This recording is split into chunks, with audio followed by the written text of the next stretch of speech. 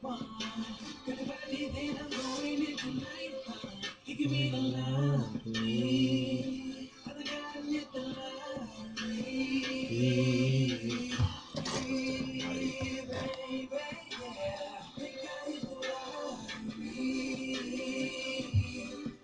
that good?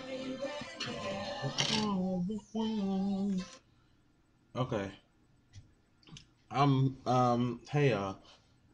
I'm gonna try to keep this brief and quick and straight to the point because for y'all who don't know, I live in Cleveland, Ohio, and then the current time is oh shit 12:45 a.m.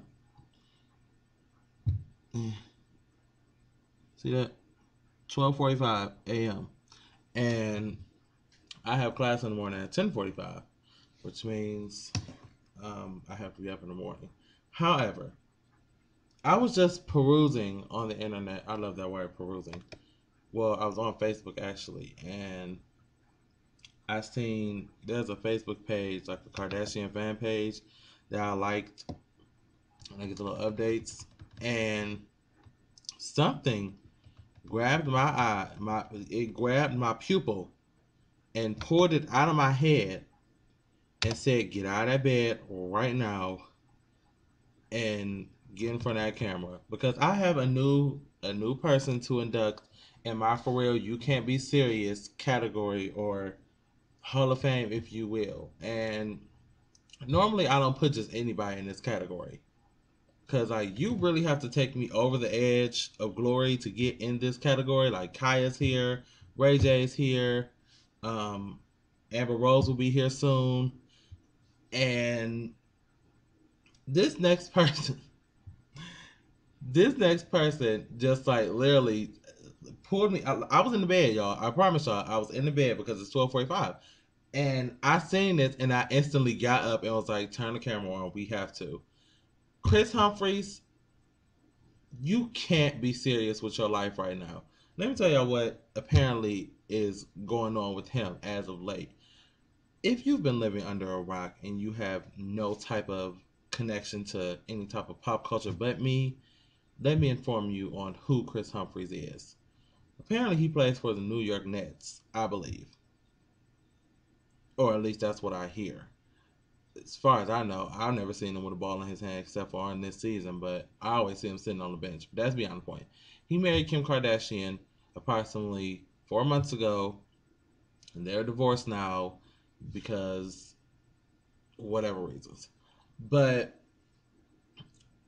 he is apparently battling to get Kourtney and Kim Take New York taking the show canceled completely. So let me just like I have I have this one time I actually sat on my computer and pulled stuff up and did like references and things of that nature. This is gonna get good. So I found it said apparently he didn't like the way he was being portrayed on the show, and after Kim, there's a part of the show where Kim was talking to Kris, Mama Kris, about her marriage, and she was just saying that something didn't feel right about it. And apparently, this enraged Kris, the real Kris, like the Kris man, Kris Humphries. Why did she marry him and her mama name is Kris? That just confuses me. But apparently, no, it's not sirens in the background of my video, making it sound like I'm some type of hood figure. I hope y'all don't hear them. But apparently, he was infuriated by that, and he just felt like, let's see, what did it say? Where'd it go? Because it said something. He said something that was like out of the loop. Kris was very pissed off at what he saw on TV. The sources revealed this is what Life and Style is reporting, and somebody had to calm down. Apparently, he was really upset. He went on Twitter and said, "Can't wait for."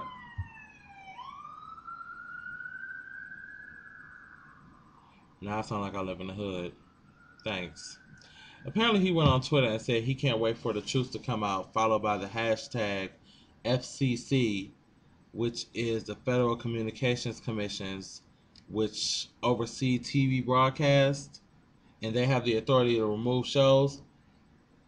This is what I have to say to Kris Humphries after since he can't wait for the truth to come out. He says he can't wait for the truth to come out about whatever. And then this is the kicker.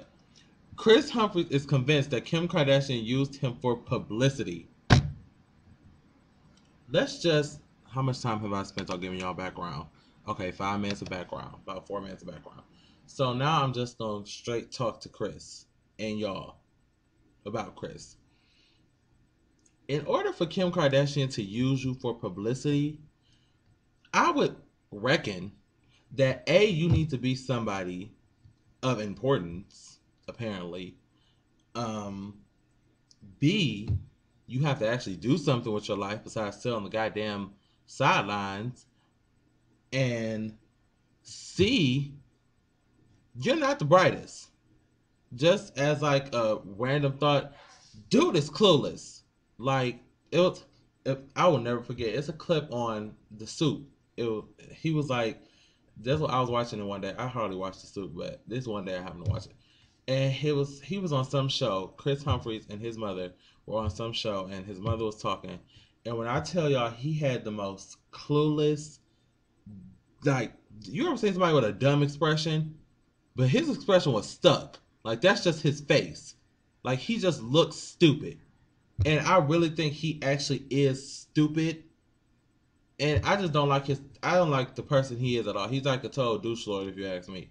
But for him to even believe and fathom in his mind and tell his lawyer, look, we need to do something to get this show canceled because I don't like the way I'm being portrayed.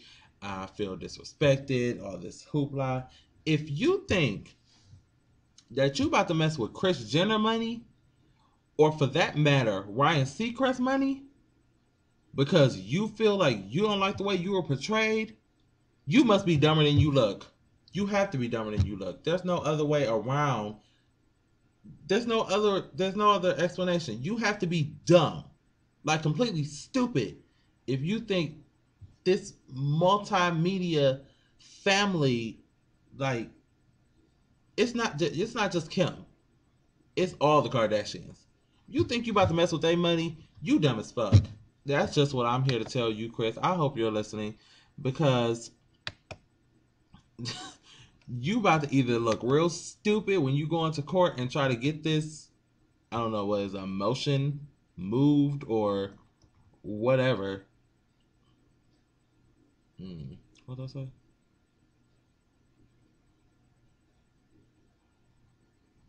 Okay. But yeah, you can't just, it's not gonna happen.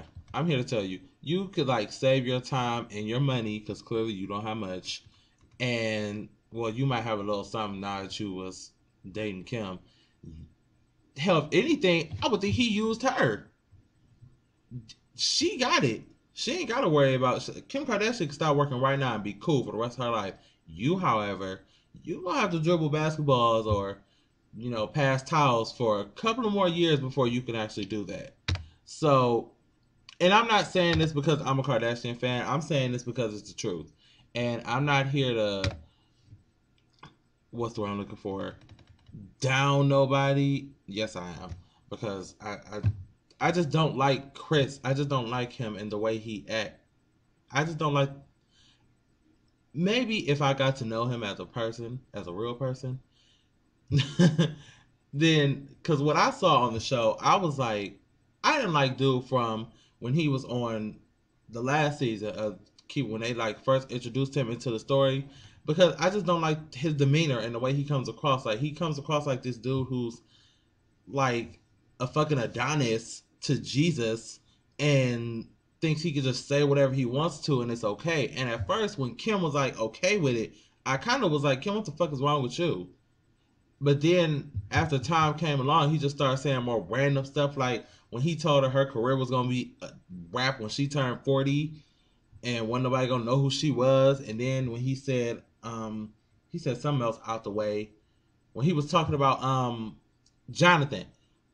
That whole thing with him and Jonathan, I was so annoyed watching that episode, because Why do you insist on harassing Jonathan about his sexuality? I don't understand that for the life of me. Like, and that goes for straight people in general. Like, if I'm here and I'm gonna sit here and be like, okay, I'm gonna keep pressuring you and asking you, are you gay? Are you gay? Are you bisexual? Are you this? Are you that? You would think that would mean that I'm showing some type of interest in you, correct? So, for me to believe that, I think he might be a little on the low low, if you ask me. But I'm not here to judge anybody. Y'all know I love everybody, so um, but that just really blew me for him to keep like harassing Jonathan about that, and then he did it in front of Jonathan's date, which really was that was it for me. I was like, you know what, I can't with Kris Humphries anymore, and I just can't. So I'm just here to say, Mr. Humphries, sir, please save yourself the embarrassment. And like, if you marry somebody like some random person, like one of the Cheetah Girls or something, maybe you could pull this stunt off. But you married a Kardashian.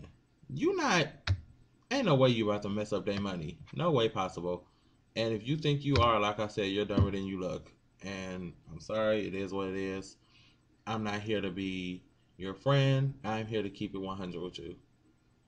And I wish I could say like keep it 100 and not look like a fool, because I know I'm not like the thuggish type of person, but I be trying to say stuff like keep it 100, but it just doesn't sound right coming from me, so I just have to say keep it 100. So, Kris, Jesus take your will. Kim, God bless you. I just watched Brandy talk about Kris. I I'm so glad Brandy isn't like a bitter person towards Kim, like most people are. I just watched her interview on Wendy. It was so touching. Like, she said she misses her friendship with Kim and she loves her. I was like, oh, oh. I remember Brandy was on one of the Kardashian episodes back in the backbacks. But that's beyond the point. I'm done. Kris, you are now inducted into the For Real You Can't Be Serious. There will be follow up videos on you if you pull any more stunts. It's kind of like being on probation. If you pull any more stunts, any even random bullshit, you will be on this camera again, and I will be talking about you. And this is your first segment. You got to hold 13 minutes out of me. Take it, run with it. Hopefully you don't. It's like therapy type thing. Hopefully you don't do nothing stupid and don't force me out of my bed at 2 in the morning. All right, y'all. I love y'all. Thanks for watching. Peace.